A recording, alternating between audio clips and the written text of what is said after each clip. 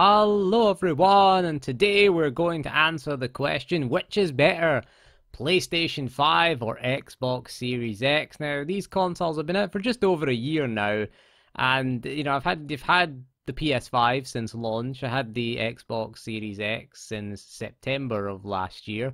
And we've had spent a bit of time with both consoles. So let's answer the question, shall we? Which is better? Which one should you buy in 2022? A PS5 or a Series X? So let's get on with that right now.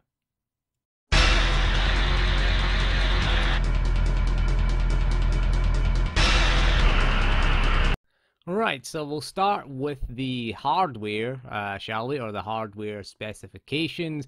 And we're going to use a point scoring system where we're just going to award points for whichever one is better. Now, the Series X on paper does have a better GPU. Again, it's rated at 12 teraflops as opposed to the PS5's rated at 10 teraflops. This doesn't really produce much of a difference in actual gaming.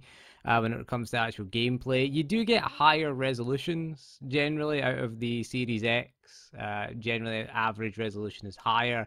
But again, frame rates are limited to 30 FPS or 60 FPS. If we take Dying Light 2, for example, if you run it in resolution mode, the Xbox Series X gets a higher resolution, but it's still 30 FPS though. And the performance mode and the ray tracing mode, they're still both the same.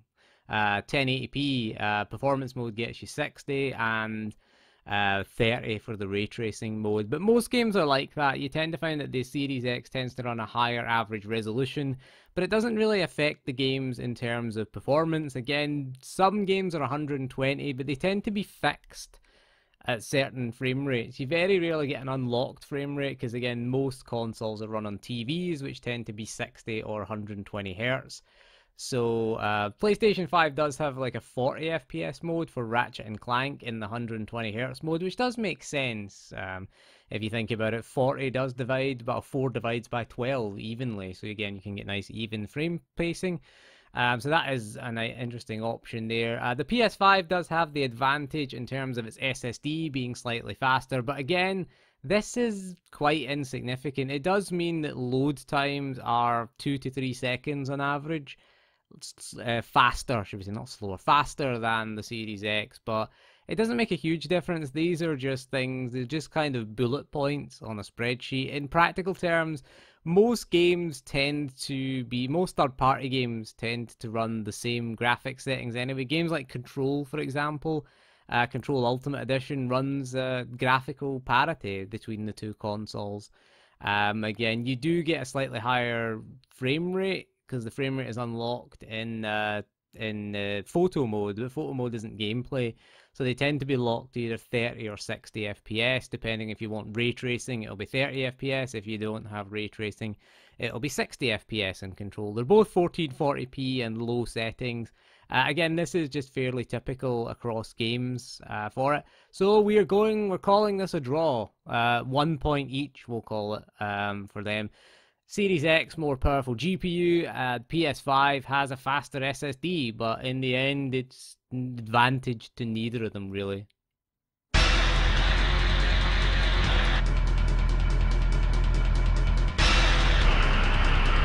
Right, so let's move on to one of the most important aspects, and that's the games. The PS5 does tend to have more exclusive next-gen experiences than the Xbox at the moment. Although the Xbox did get a few. You've got Halo Infinite and Forza Horizon 5 were added recently. The Xbox does have an advantage in the fact that it supports more games, you could argue. Again, backwards compatibility is a big deal on the Xbox. Every single generation of Xbox, it has games that are supported. Not every original Xbox or Xbox 360 game is supported by the Series X, but quite a few of them are, and certainly the PlayStation 2, even PlayStation 2 games are playable on the Xbox Series X if you have developer mode, and GameCube games as well. So the list of games that it officially supports are pretty good, and unofficially is even bigger. The PS5 does have support, backwards compatible support for most PS4 games, It would be nice to see PS2 games and PS1 games supported. PS3 might be difficult to emulate. Again, we've done a video recently on PS3 emulation on the PC, and it's in a pretty good place right now. But if anyone could do a PS3 emulator, it is Sony.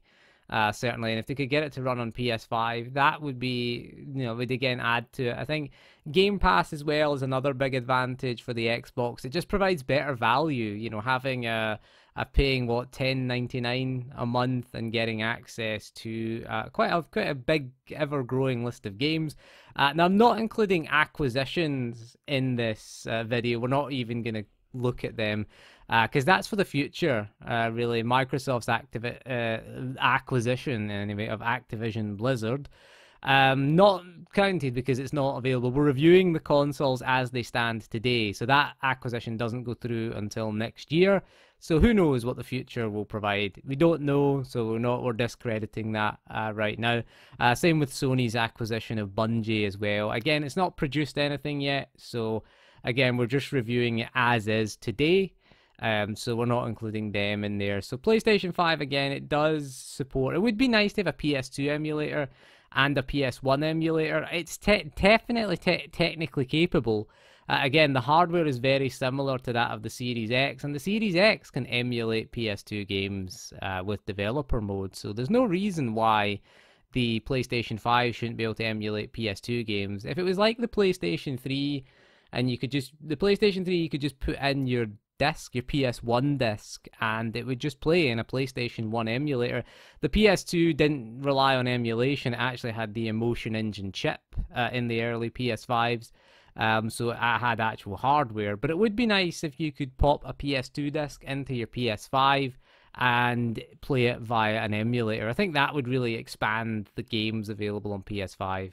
But once again, having said that as well, also should be mentioned that the Xbox Series X, when it runs, some back compat games have FPS boost enabled, which is nice. Again, it uses a Direct 3D hack to get it to run at either 60 or 120 FPS. So that gives it a further advantage in terms of back compat there. But overall, we're going to call this one another draw. I know, boring, right? Another draw because, again, PS5, more next-gen experiences there than the Series X, but the Series X has a bigger game library. So again, we can't really comment on the exclusives. The quality of games generally is subjective. Like if you're like Ratchet and Clank, you're going to buy a PS5. If you like Halo Infinite, you're going to buy a Series X. So that is subjective. The quality of games, are purely looking at this for a quantitative point of view, and we're going to give it a draw. I think, again, more next-gen PS5, but Xbox Series X supports more games.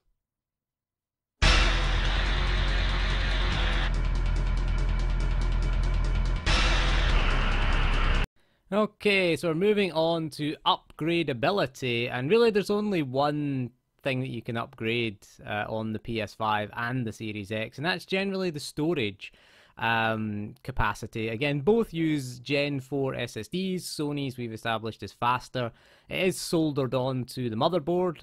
The Xbox does use an NVMe drive in there. It's one of the shorter NVMe drives which can't be upgraded directly, but you can upgrade the storage on both. Now both will support USB drives. You can plug in a USB mechanical hard drive or a USB SSD. The only thing that these can be used for, though, they can only be used for backwards compatible games. They can't be used for current gen games because they're built with the SSD in mind. And again, they can't guarantee speeds from the USB. So both of them can. So you can only play Xbox One, Xbox 360 original Xbox games on the Series X, and on the PS5 you can only play PS4 games. You can copy games, PS5 and Series X games, over to the SSD for archive purposes, but you cannot run them. So if you just don't want to download the game but you just want to free up space on the internal drive, you can copy it over to a USB drive, but it will not run. You have to copy it back to to the internal drive. Now, both have an internal upgrade solution, or an external in the Xbox Series X's case. The Series X uses proprietary Seagate drive, which are very expensive, and I honestly don't like this approach. The PS5 is going to win this. The PS5 gets the point because it uses a bog standard M.2 slot, so it will work with any PCIe Gen 4 NVMe SSD. Or most of them at least. I think up to 4 terabytes is what its limitations are. It has to have a minimum read speed, but generally all the Gen 4 ones tend to meet that minimum read speed. There's very few that don't.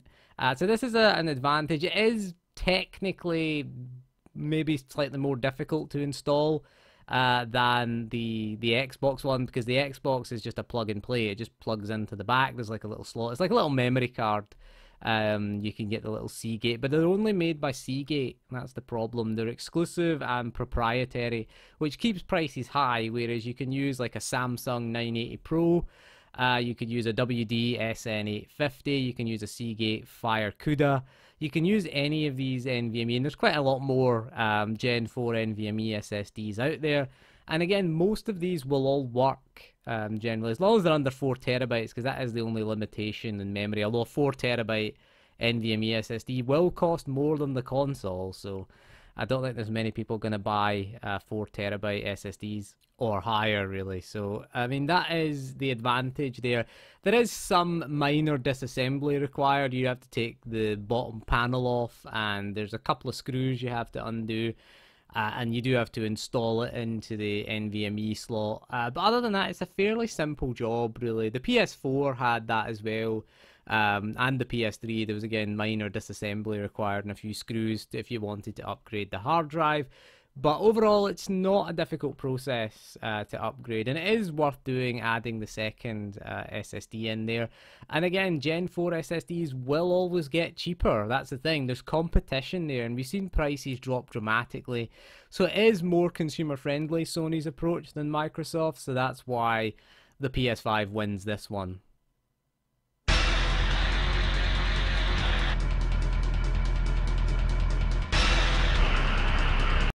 Right, let's move on to last, but probably least, is multimedia functionality. Because again, these consoles, they can be used as media centers as well. And they're both pretty similar in that sense. Both will support up to UHD Blu-rays. Obviously, the PS5 digital won't, but there is a disc version of the PS5. All Series X's have a disc drive. And again, they all support UHD Blu-rays. Which is good there if you want to use physical media.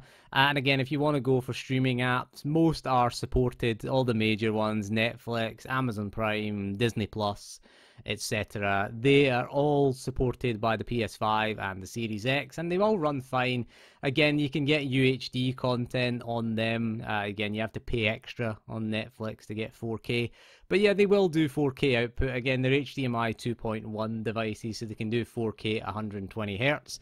Not that you're going to get not that you're going to get like streaming at 4K 120. It'll be 4K at 60 Hz. So they are definitely capable. And again, depending on your internet, they will run fine. The Xbox, however, wins this as it has the digital storefront, which I quite like, actually. I've used the Xbox Store for buying, especially UHD stuff. Like, you can buy UHD movies, and they're fairly cheap. I should point out, in the UK, a UHD Blu-ray is about £25 for a UHD Blu-ray. Quite expensive. You can get the same UHD movie on the Xbox Store digitally for $17.99, and I just prefer that. It's just more convenient. It is a lot cheaper. I bought, and they also go on sale, because I bought the Spider-Man trilogy, the Sam Raimi one with Tobey Maguire. I bought the trilogy for that. UHD, $9.99, 3 movies for $9.99 in UHD, which I think is pretty reasonable. I mean, if you were to buy that on a Blu-ray, it would probably cost you about £40 or £50. So again, that's why I'm giving the Xbox the point. PlayStation did have a digital storefront that sold movies and TV shows, but it shut down, and they were only ever available in 1080p, so only HD there. But yeah, I do like the Xbox Store. It's not a big win for the Xbox, but you know, it's nice to have the choice there. And again, I like the digital storefront. I think they do have good prices. They do have good movies. You can rent stuff that's in the cinema for $15.99, which is just a waste of money. I wouldn't pay that to rent it. 16 quid to rent stuff is ridiculous. But then that's the same everywhere. You can still buy movies on the PS5, I should point out, but you have to buy them through a third-party store like Amazon Prime Video, for example. You do have to buy them through that. So that is a disadvantage that you can't buy them direct from Sony. But I do like the Xbox store in terms of digital media. I think the Xbox is just a slightly better option there.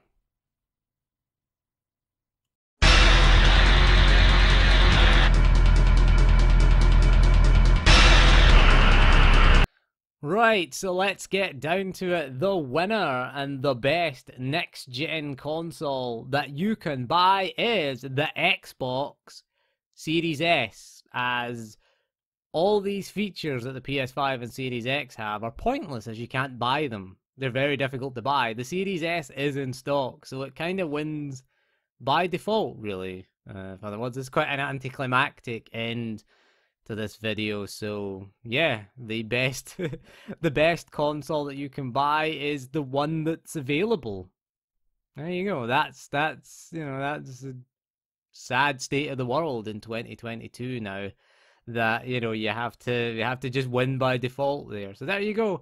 To be fair though, the Series S can do everything that the Series X can do. It just does it to a lower resolution generally. Again, all the Game Pass games, the backwards compatibility is all there. The FPS boost is all there as well.